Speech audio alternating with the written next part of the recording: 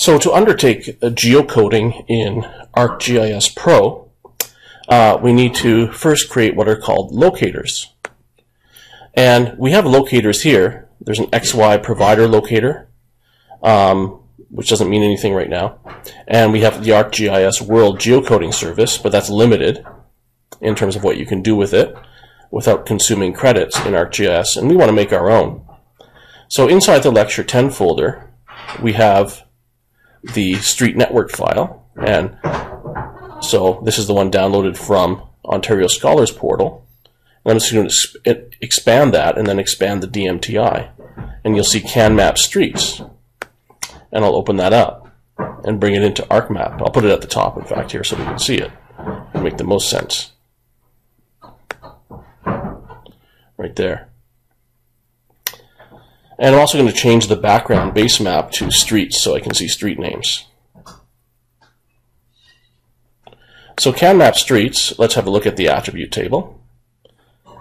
Contains street, which is the name of the street, from left, from right, and to right, as well as a predirection and a prefix type.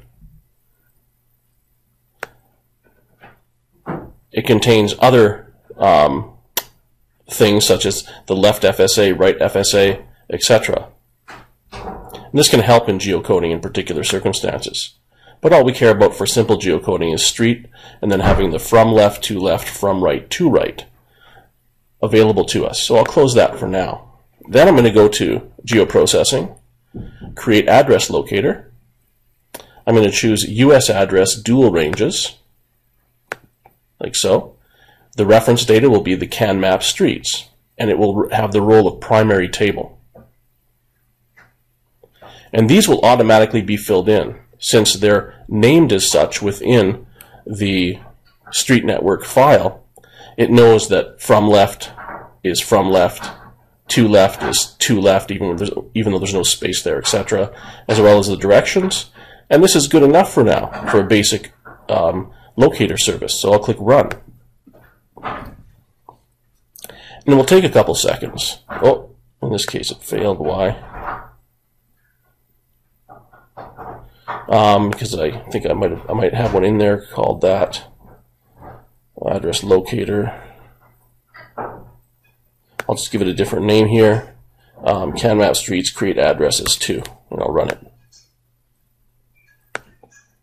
I think I had an older one in there probably. Oh.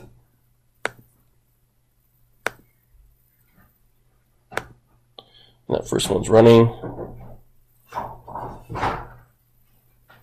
I think it's done. Let's check in the catalog view. So in the catalog view, I'll go down to locators, and there it is. Can map streets, create addresses too. That's the one we wanted here. This old one I want to delete. So I need to remove that altogether. So there we have can map streets, create address too. So what does this allow us to do? Well, if we click on just the map tab, for example, I could locate places by clicking on the locate button. Locate. I can say search. It just brings me here. So in the search box, I can say, okay, show me somewhere, like 60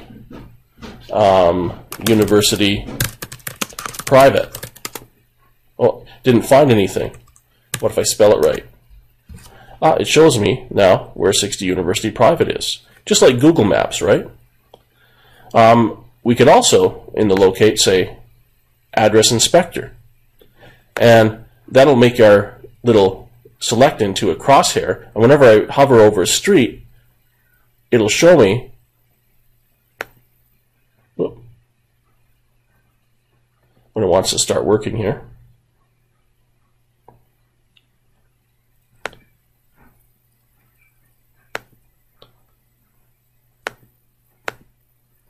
There we go. Just bring it over. Sometimes it's a little finicky in that the box doesn't stay open, but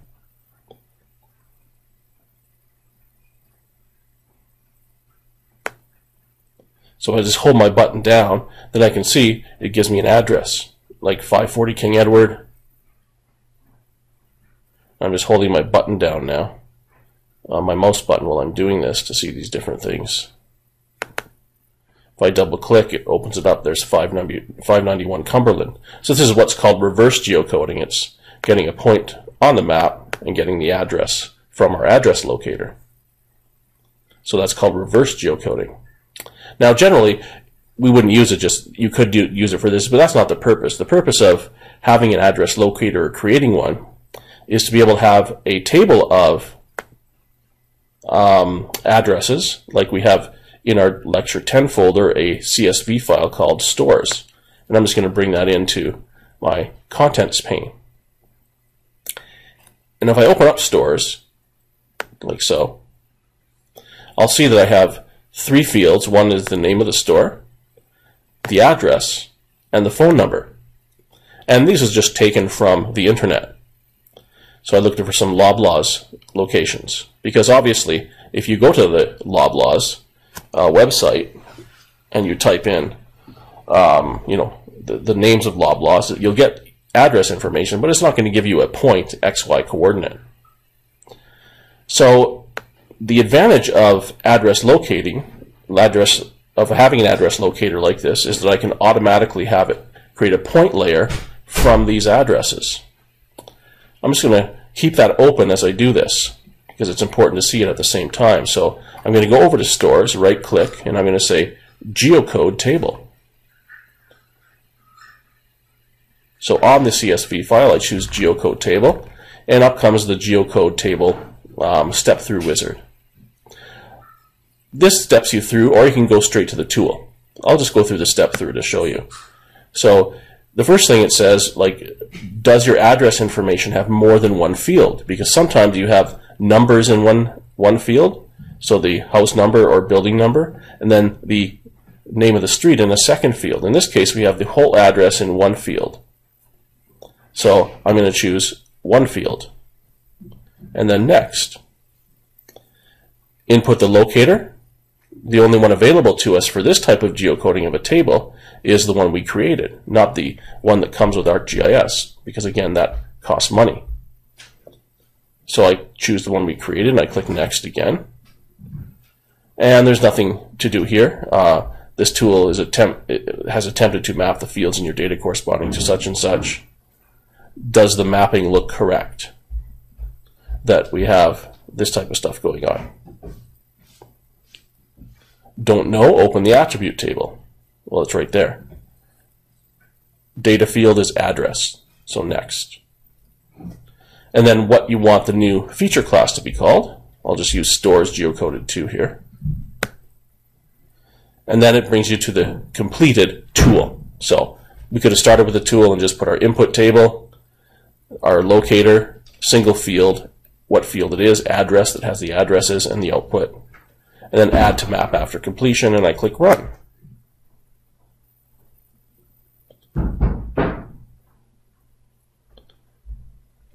Boy, it gives me this: 0 matched, 3 unmatched, and 0 tied. So I have 3 unmatched addresses. And generally when that happens, that means there's a problem with my locator. Now, one thing we have to remember with these locators is that they're created for US data. So I'm going to click No here. I'll go back to Catalog, to my locator. I'll right click on it and go to Locator Properties. So once I'm in Locator Properties, I go to Geocoding Options, and I want to go down to, it scrolls a little fast with the mouse here, where it says Match with No Zones, and I want to click Yes. So we don't have addresses with zones here, we just have a straight address, and if Match with No Zones by default for US addresses is no, so we want to put yes there, click OK. Then I'll go back to my oh, not there, I'm in the wrong one. I'll just remove my stores geocoded 2, and I'll go back to my stores, right click and say again Geocode Table. And this time I'm just going to go straight to the tool. Stores, input locator, our locator, single field, address, and then stores geocoded 3 as the output, and I'll run it.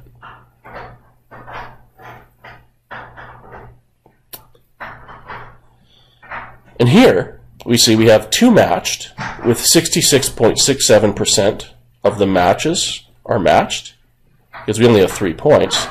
So out of our 3, 2 are matched, and 1 is tied.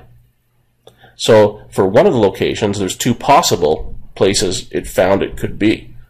And so it says start rematch process. When we have unmatched or tied, we say yes. And that'll bring up the rematch address dual pane. So in this case, it's showing what's been matched. So matched, this one was matched to 2210 Bank Street. And if I click that, it shows me the second one that was matched to 2085 Carling Avenue.